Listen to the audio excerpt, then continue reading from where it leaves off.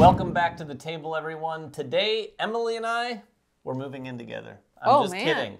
We're moving in together in a game called Décorum. This is the next game from Floodgate Games. It's coming out very soon in mid-April. This should be at your local retailer.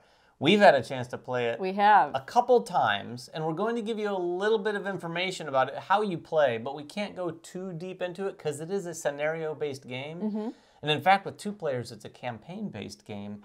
And we don't want to give away all of those details, but they were kind enough to give us a demo scenario that we'll try to explain as much as possible. Right, so no spoilers, this is all demo. Yeah, it is all demo, and hopefully you'll have a really good idea of how this game is played. It is a very unique game. It's the passive-aggressive game of cohabitation. That is exactly what they've been calling it. And it's funny because you're laughing at that and thinking, oh, that sounds silly. But when you play this... It does feel that way. It actually feels that way. It really does. The rare times you're communicating with one another, and there are some limitations there, you do often feel like the passive-aggressive part is there. Yeah. You definitely feel it. So what are you doing here, and what do we have here on the table? As you can see right here, we have a couple things. I'm going to talk about the house right here, and we have this set up on the 2-player side. So it's going to have a bathroom, a bedroom, a living room, and a kitchen. The game can be played with 3 and 4 players, in which case you're going to flip this over, and you have 2 bedrooms instead. Yes. I mean, I guess there's no bathroom. That might be problematic in any home. Yeah, a little bit. But anyway, at the top of the house, you're going to have a few things. This is a round tracker and then a little reminder of how that's going to work in terms of some of the things you do throughout the game. And then right here, we have the setup card. I'll get to that in a second. And you'll also see some of the items, or objects rather, that are in the house, as well as some room colors that have already been painted according to the setup. And right next to the house, you have all the rest of our objects. So this is the supply where we're going to take things and be able to put them back into the house. So we have wall colorings, wall hangings, curios, and lamps. And then we have 4 different colors as well as 4 different styles.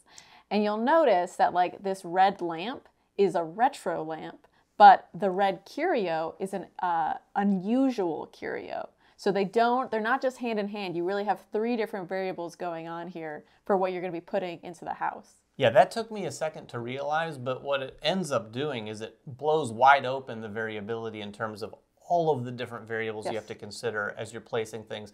And wondering, wait, do you want an antique lamp? Or do you want a modern lamp? Or an unusual lamp? Or a green? Or a blue? It gets kind of crazy. The other thing we have here, which we can't show each other, are our condition cards. And again, in a 2-player game, each of us are just going to have one of these. I'm going to put mine up on the screen right now so you can see it. And I'll read the first one because we've played this. Spoiler alert.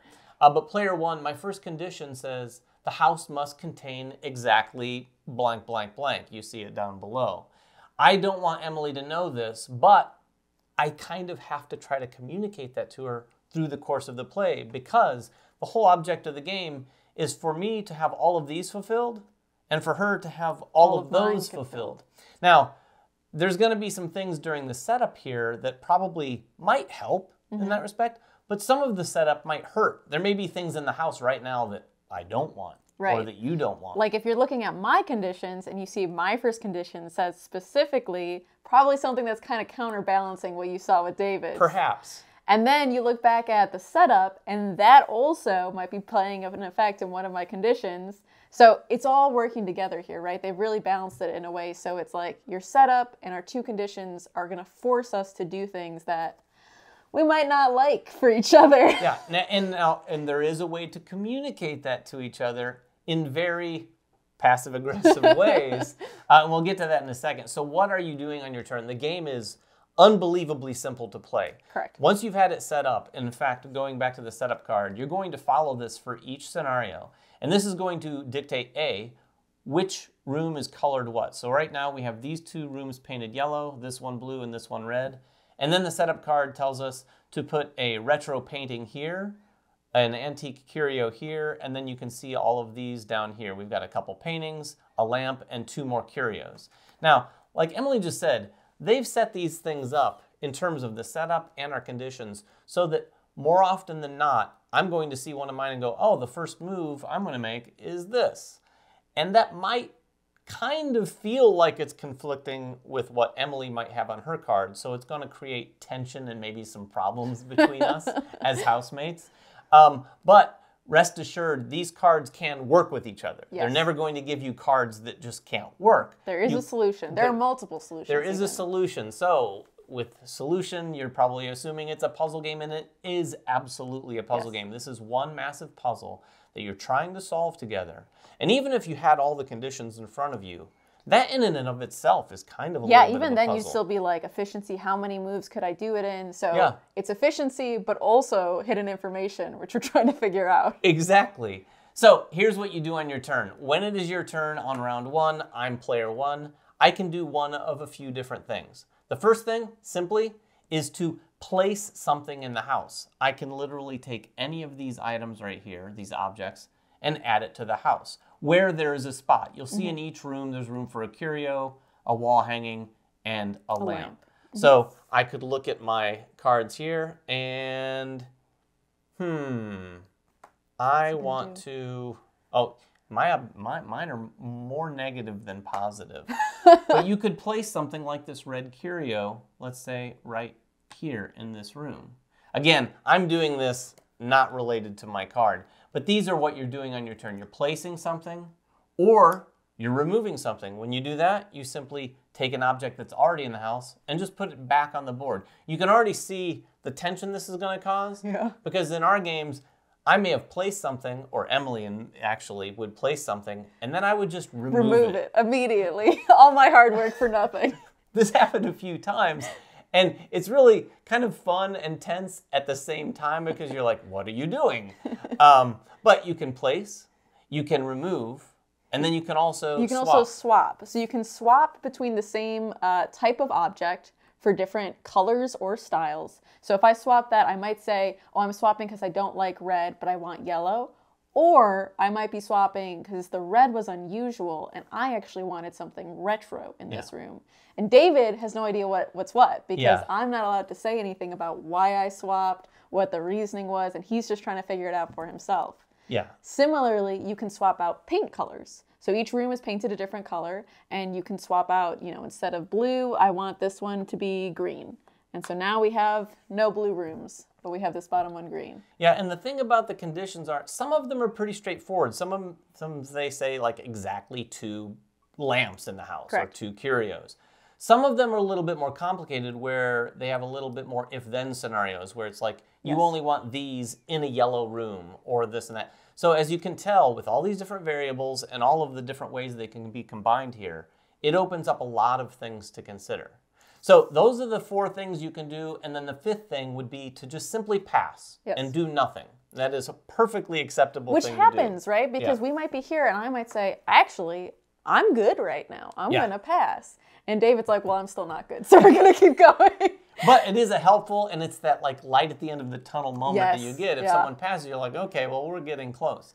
So once you've done one of those actions, then you have to check to see if you're fulfilled. So as the active player, I check my card first, and I can go, okay, okay, okay, okay, or nope, nope, nope, nope. And I could say, I'm not fulfilled, or I could say, I'm fulfilled, which means I've completed all my objectives. And if David fulfilled all of his, I'll look at mine, and I will either say, I'm fulfilled too, which means we won, congrats, or I'll likely say, I'm not fulfilled. Good for you, David, but not me. More often than not, we're not both fulfilled, obviously, until the end of the game. After that comes the really fun passive-aggressive part, because after that, the other player, Emily in this case, gets to comment. Now, the comment could be negative, positive, or neutral. Those are sort of the umbrella categories for these things. But you can have fun with it, right? That's the whole part, is that, I played with my boyfriend one scenario, and he just said, you're not helping. Which I thought was a hilarious way to do negative. Or you can say, I love it, best thing I've ever seen. You can really play with these. But again, the point is, what you did was either negative, neutral, or positive, helping both of us. And it's amazing. I was actually surprised at how thematic it started to feel. Even when we were playing, where I would move something in, or she would move something in, I would move something out. And you really kind of started to imagine someone like saying, oh no, I want this lamp right here in the middle of the kitchen. And the other person thinking like, why are you putting a lamp in the middle of the kitchen? This makes no sense. Not to mention, and we won't spoil this, but a lot of the scenarios that we played the demo and we played a couple of the 2-player scenarios. They have some flavor. They definitely do. So they have a little, you'll look at your objective card or your conditions card, and it'll have a little flavor text at the bottom. I'll warn you right now, you don't want to read that flavor text out loud to the table, because some of that flavor text is definitely related or can be related to some of the conditions you're trying to meet. Which makes it a little bit more fun, too. Yeah, I wouldn't say gave anything away, right? It wasn't like, I love the color yellow. Oh, now I want everything yellow. But you could see the connection, right? When you were looking at your own conditions and looking at the flavor text. For sure. So the other player gets to comment. They could say, I really don't like that. Or what in the heck are you doing? Or you could say, if you're neutral, like, I can work with that. Right. You know, like if they haven't done anything that affects you terribly negatively and you can still work around, you might say something like that. Once you've done that, you're going to go to the next player's turn. They're going to do all of those same things. Yep. I'm going to comment on Emily's, and then after that, you move the round marker. The round marker is going to move, and we're going to keep doing this back and forth, back and forth, and the house is going to change drastically. And you're going to run into things where you're like, maybe I should work on trying to communicate this one first. Yeah. But you definitely want to take a look at all your conditions, because there's different ones that might be easier earlier, or at least to try to communicate. You could do a couple things to make clear, like, look, I'm trying to go yellow here, so please pay attention. You're going to keep doing that until in a 2-player game, you reach the 15th round. At the 15th round, heart-to-heart time. It's time for a heart-to-heart. And it really feels like a heart-to-heart. Like you've been having all this passive-aggressive communication, and then you're like, all right, David, let's talk for real this time. And what you're going to do is you're going to take, the first player will go first, and they will choose one of their conditions to share with you. And then based on what he shares, I'm going to choose one of my conditions and share that with him. So if he shares something about room colors, I might say, oh, I also am going to share with you something relevant about room colors. So now we both know what we're doing. Yeah, it's actually pretty cool because you don't have to choose simultaneously. That first player gets to go, and it's very important to like listen to the first player and then go, oh, well, wait a minute, based on what he just said, I'll share this. Then you're going to take one of these heart-to-heart tokens and flip it over and put it on this side of the board. You're going to have 2 more of these because after round 15, which is down here, you're going to take this marker back up here. And then on the 20th and 25th round, you're going to have the chance to do 2 more heart-to-hearts. The whole objective is to get fulfilled, both of you, by round 30. Now, we were pretty fortunate. We did one of the scenarios pretty quickly.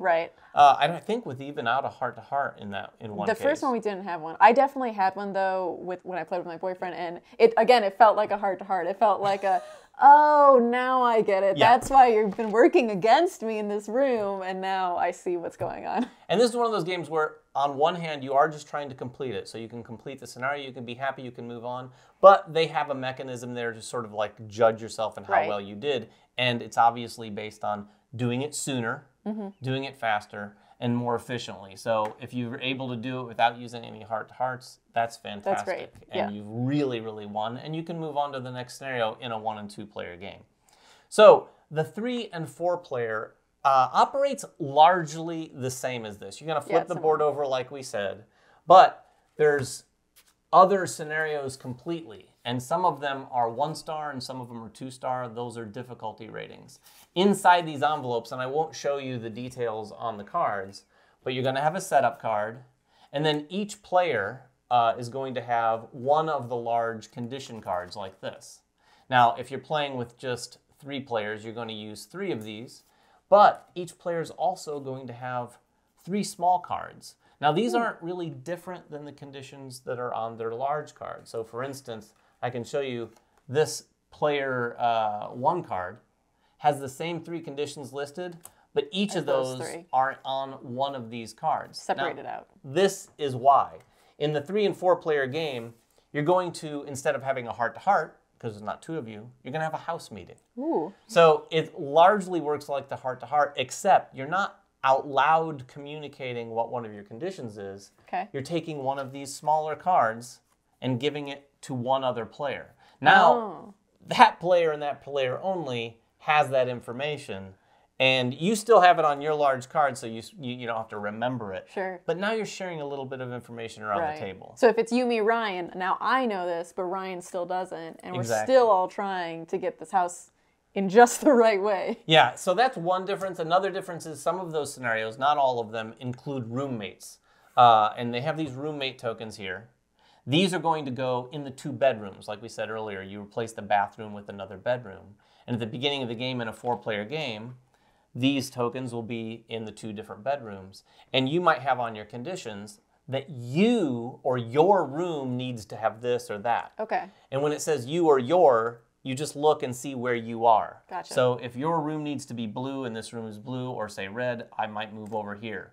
The thing you have to remember is it's 2 people per room. Don't want to get too crowded. If you move over, you're going to have to kick someone over to the other bedroom. Again, creating a lot of opportunity for tension and passive-aggressive communication in this game. I will say, I don't know how I'd feel about you just kicking me out of my room, David. No, that more than all the other things, that one feels a little bit more aggressive. If I was like, this is my perfect bedroom, and then David's like, oh, nope, no, it's my bedroom. So that is the game of Décorum, the passive-aggressive game of what? Cohabitation. Cohabitation. It's got a 2-player campaign that's 20 scenarios long. It's got the 3 and 4 campaigns, or not really campaigns. Those can be played standalone. Yep. Standalone and in any order. The other cool thing is, and we don't know exactly when this is happening, but later in the year, they're going to have an app that allows you to basically... It generates scenarios. New scenarios. That's so super cool. People can, and you can even have your phones at the table, and it will auto-generate the cards to everyone that has the app at the table, so that you can kind of nearly endless amounts of content. Yeah, I feel like there is just like you just come up with new scenarios, and keep going. Yeah, so that is the game. It's a very beautiful looking game. One other thing is you should note that the game we have on the table here does include the acrylic pieces. Those are additional. They don't come in the base game, but I do believe they're going to be available for sale on their website.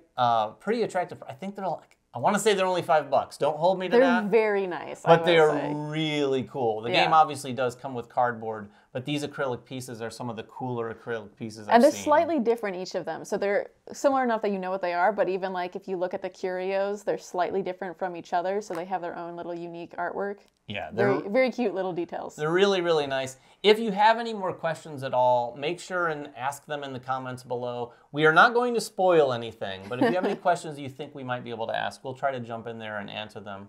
And until next time, make sure everyone has fun at the table, and we'll see you then. Congratulations, you got to the end of one of our videos. Now, if you want more practice, just click on the video over here. It's another video. You might not have seen it yet, so click on it. If you don't want to do that, at least click on the subscription button below. That always helps us. And if you want notifications, please ring that bell.